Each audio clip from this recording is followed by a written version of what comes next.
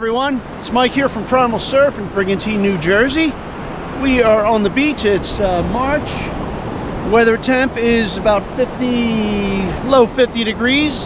Ocean temperature is 44 today. I'm wearing a 3mm suit with boots. Just going to take a flat water paddle, maybe ride a few waves. I want to demonstrate this board. This is a 10-foot 6-inch NSP Cocoa Flax. One of my favorite boards for selling to someone that's going to do anything from flat water paddling in another location to ocean paddling, cruising out there with the dolphins and just having a great day, launching on the beach, spending the day in the water. As you get better, maybe you want to try riding a few waves on a small day. But we're going to take it for a spin.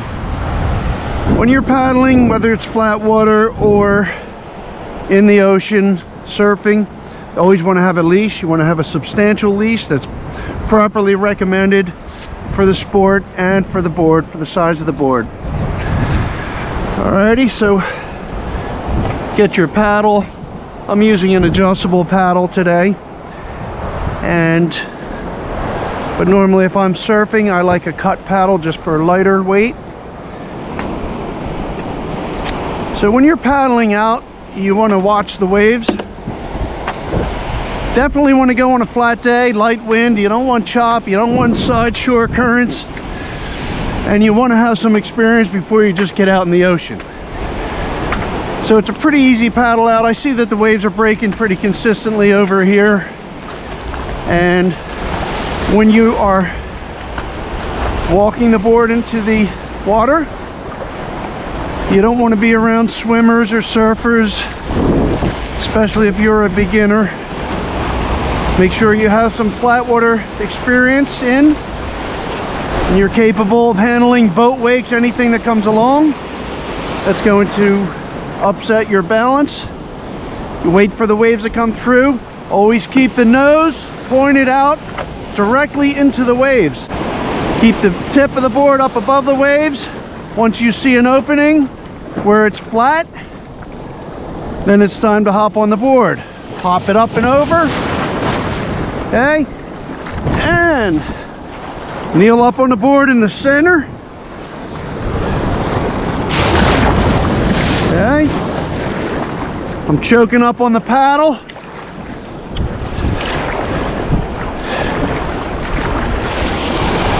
Paddle right through it. Now normally I'm just going to stand up on the board and paddle out, but I'm doing this for the beginner to intermediate, where you want to paddle on your knees to get through the small surf. Keep in mind, I never suggest doing this unless you have plenty of flat water experience, you're a good swimmer, and you do it the right way with the right equipment. Okay, so we're out beyond the breakers. What I'm going to do is point my board into the direction of the swell so that I see what's coming at me. Okay, got a paddle in one hand. I'm kneeling right over the handle on the board, which is the center point of the board. Keep your head up, look at the horizon, stand up, feet about shoulder width, and start paddling. Once you get the board moving, it becomes more stable. Try to hit the waves straight on. Just relax. Keep the knees fluid. Keep them bent. Paddle right up and over. If I'm just standing here and I'm not sure of myself, the waves will bounce the board out from under me and down I'll go. If you are falling off of a board, make sure you're falling away from the board. Keep the paddle away from you. Don't try to grab the board going down. You can tweak your arm up. And once you're out here, the waves start just turning into rollers. You just want to absorb the horizon, get into the flow of the surface of the water. This is a nice little wave. Later in the video, I'm going to ride a few of these waves.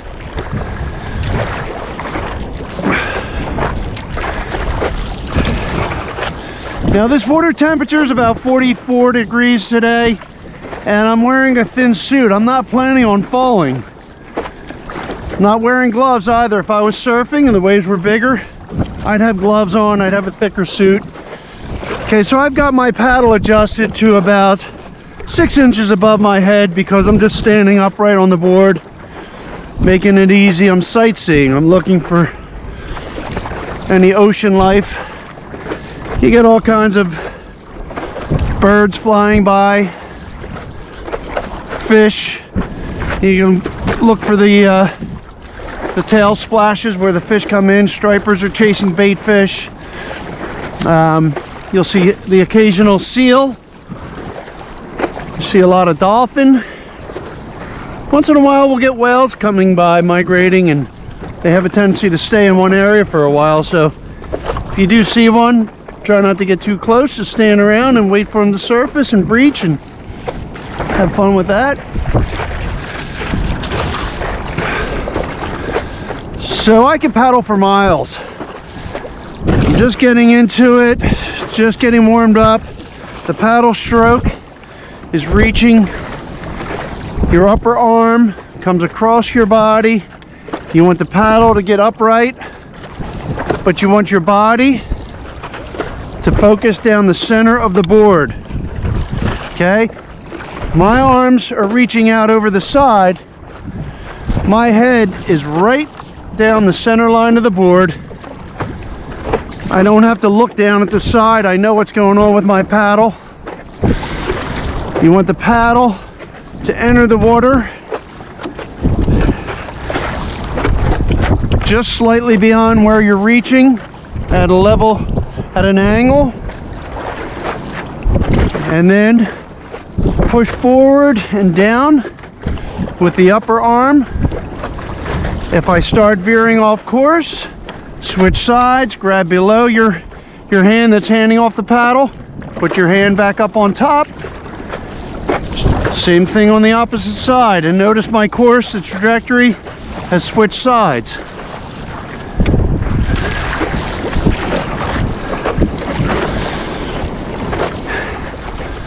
All right, so I want to turn and go back the other way. I could turn in and go that way, but as a beginner, the waves hitting you from behind are going to be surprising. So you might want to turn into the waves, which I'll step back a little bit to get the nose of the board up. If I step back further, I start sinking the tail, keeping the nose up, and I'm using a C stroke to turn the board, then come back up to a somewhat parallel stance. I keep my feet altered, meaning one foot a little bit forward than the other, and the handle is your center balance point of the board. It's the widest part of the board, just about.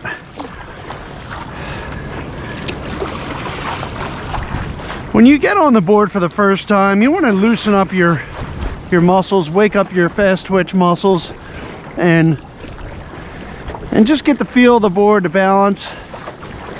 Okay, everything kind of happens from the waist down, meaning your quick reflexes. If you're tense and you start to use your upper body, that's going to be a difficult way to stand on the board. Not impossible, but difficult. All right, I hate to see all these waves go by unridden, so I'm going to try to catch one of these if I can. Let's see. Probably won't get this one, but... Oh, here we go. We're in it. Had that little runner for a bit.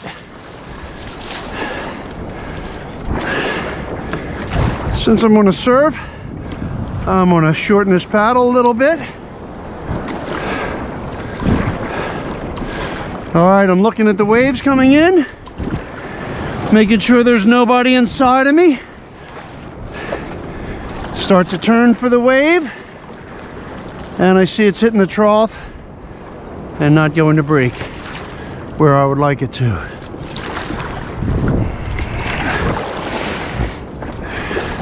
Wow, what a beautiful day. This is a break in the winter. There's a lot of days through the winter that you can go flat water paddling or ocean paddling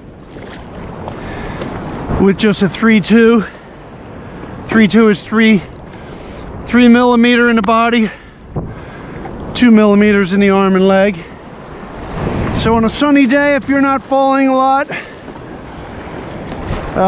you can get out on the bay or in flat water and spend several hours and come back probably hot. If the sun goes in and the wind picks up, temperature will change very quickly. So be aware of that. All right, so I see a wave coming in over here. Let's see if I can spin it around and chase that down.